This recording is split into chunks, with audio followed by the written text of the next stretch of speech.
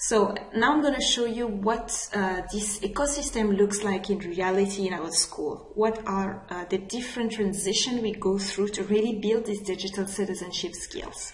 So the first thing is that we are a seed here and we are thinking of becoming a beautiful tree. So the first thing is ambition, and ambition is translated into our vision. So we have a positive and creative edtech vision, which really drives us every day and in the decision we make, and we live and breathe it. And it's really connected to the EC standard because of this notion of agency and technology integration with a meaningful purpose.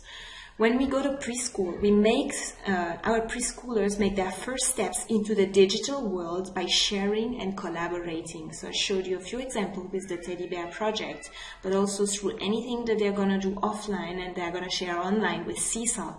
They are really focusing on this collaboration, sharing and caring. Our grade 1 and 2 develop critical thinking and positive interaction. So here they start using Google Classroom. So they start also writing and typing a little more.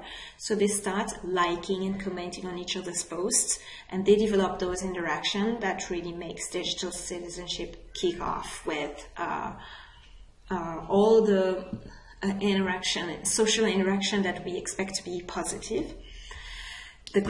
Our grades 3 to 5 refine their digital literacy skills and enhance their creativity. So here we do a lot more of research, investigation, exploration. So for instance, we use WebPath Express from Destiny, but we also use different web search engines that are kids friendly, but we also learn how to use Google with the safe restriction mode, safe search, and how do we give credits, how do we search for images on Creative Commons and Flickrs and things like that. And the next step is our middle schoolers in grade 6 to 10. So here we know, and we know because we just look, that our students are more difficult. They are teenagers. They are already using a lot of social media, so we cannot deny the world around us, and we will have to teach them how to use that safely. So we decide that they need to have an experience which is going to give them that safe way of experiencing. So what we do is we use Goinance, which is a new product, and it's excellent. It's like LinkedIn for students. So they develop a profile online and they can decide to share it publicly or not. They have followers that can be their family, their friends, their teachers, and they post things about their achievements.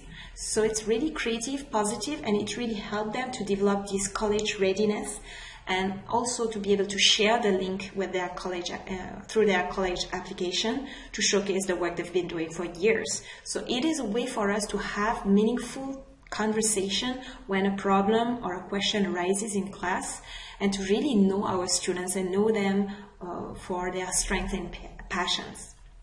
In grade 11 and 12, our students are now growing a lot, they are maturing, and they are becoming this beautiful tree that we were thinking about in the beginning.